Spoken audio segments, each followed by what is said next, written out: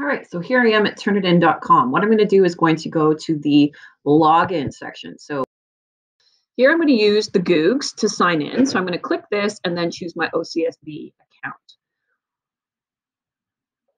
Then I'm going to click agree. I agree with the user agreement. And then I'm going to actually make sure that I go up to the top corner and choose instructor.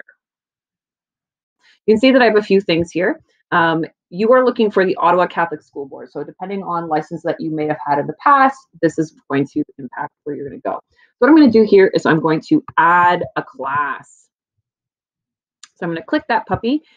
You create classes in order to differentiate between your English and your history classes. The enrollment key is the password that the students will use to get in, and the rest of it is just superfluous information for Turnitin. June 20.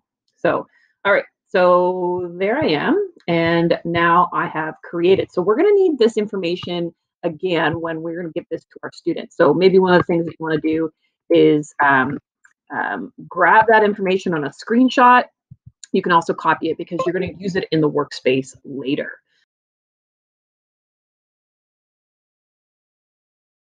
All right, so now you'll see that my class has been created. Here it is, challenge and change.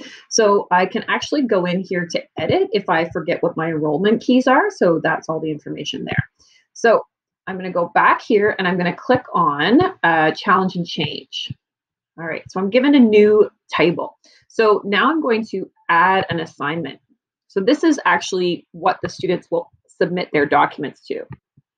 So I'm going to give the assignment. So this is going to be deep thinking. All right. So I'm going to allow for check similarity rates, and then I have a start date and end date. So I can choose those by clicking my calendar, and I can even include a time. So when I finish and I'm happy with that, I'm going to hit submit, and I can see that it's here.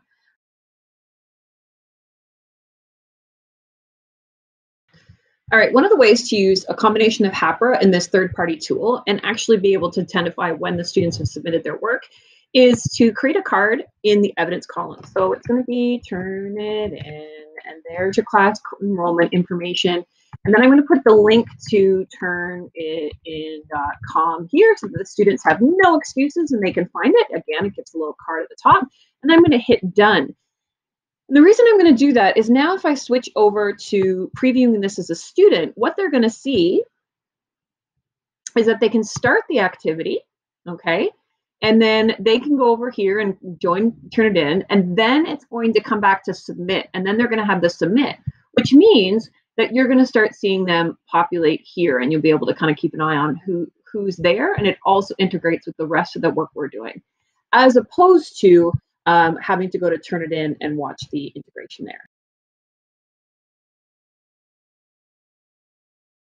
All right, so now I can see that I have 2 students who have actually submitted their assignment. So I can view.